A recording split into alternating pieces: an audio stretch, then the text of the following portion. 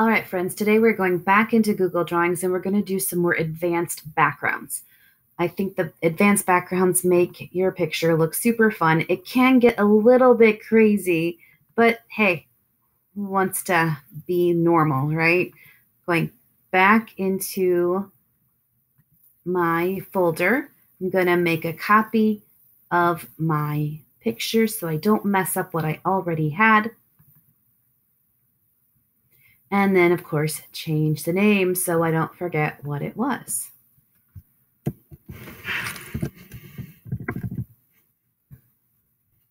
All right, practice 4.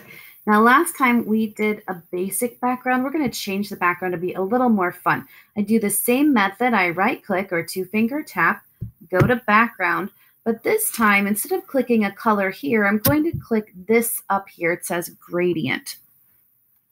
I can choose one of the gradients that Google has already made for me. You can see that it's darker on the outside and lighter on the inside, or I can make it even more fun by making a custom gradient background.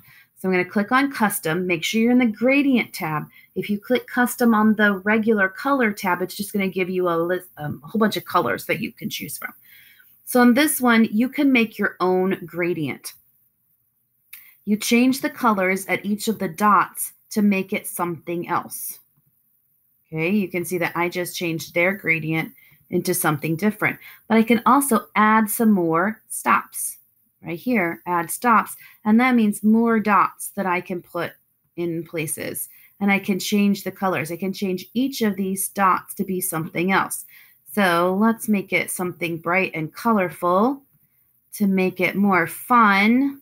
You can see already it looks pretty awesome. And we've only done a few colors. There we go. Whoa, that's kind of weird. I'm going to click OK. And now my background, it looks like maybe they're flying through space or something, caught in a laser beam. I'm going to go back into my background, go custom again. I can change it from radial to linear. I can change the angles. If I'm back on radial, I can change it where it's coming from on the screen. You can make it whatever colors you want. If you want them to be the same colors over and over and over and make a pattern, that's awesome. You can do whatever you want to with it.